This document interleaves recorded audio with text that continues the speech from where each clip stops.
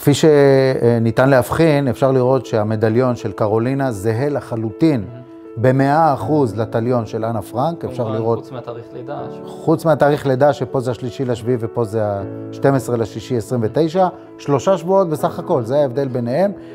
אז יש לנו את הכתבה שהתפרסמה על הבן דוד של אנה פרנק, בודי אליאס, שהוא פעם ראשונה מראה מדליון שהיה שייך לאנה פרנק, שנולדה דרך אגב ב12 ל6/29, ובעצם הוא טוען במאמר שלו שהוא שמר את המדליון הזה, אני לא יודע מאיזה סיבה, אבל המדליון הזה זהה ב100% למדליון שאנחנו מצאנו בסוביבור. השנה קיבלנו הזמנה לבדוק את האזור שנחשד כצריף ההתפשטות של אנשים, התפשטות וגזיזת שיער, שנמצא במרחק של 40 מטרים דרומית לתאי הגזים. ולמעשה במהלך החפירה, בחלק הצפוני שלו היותר קרוב ליציאה לכיוון תאי הגזים, נמצאו מספר פריטים קטנים. זה מתחיל מזה שיש רחש עם הפועלים. הפועלים הרי מדברים פולנית, וברגע שיש הרבה דיבורים, כנראה שמצאנו משהו מיוחד. אני לא הייתי סמוך למציאה, אבל כמובן שברגע שאתה רואה שיש מדליון עם אותיות בעברית, מזל טוב, כמובן שבאים גם לשאול אותי מה זה. When Yoram Chaimi approached us, we found that there were several transports that indeed departed from Frankfurt am Main.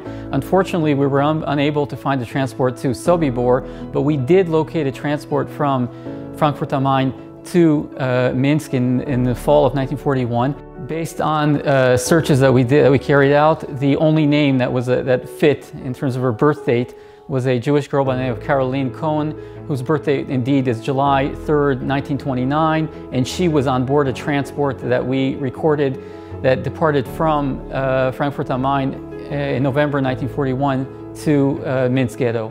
ומפה בעצם מתחיל המסע בעזרת יד ושם, שהם בעצם מצליחים ליצור קשר עם משפחת בן הדוד של אנה פרנק, מכיוון שהם גילו שהוא בשנת 2009 התראיין לכתבה בעיתון, ומופיע שם המדליון בדיוק כמו המדליון שמצאנו בסוביבור עם האות ה' ובצד השני מזל טוב, רק תאריך לידה אחר כמובן, התאריך לידה של אנה פרנק. The very fact that Yoram Chaimi was able to locate the gas chambers in Sobibor enabled us to estimate much more correctly the number of the victims, how many Jews were killed in this location. So I believe that this kind of knowledge can enlarge our understanding, can enlarge our insight into this chapter of history.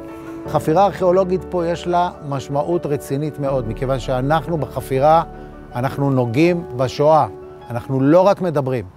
החפצים האלה שאנחנו מוציאים, הזכוכיות, הבקבוקים, הפלטות שיניים, כל הדברים, גם הדברים הקשים ביותר, אלה הדברים שמספרים את הסיפור של המחנה.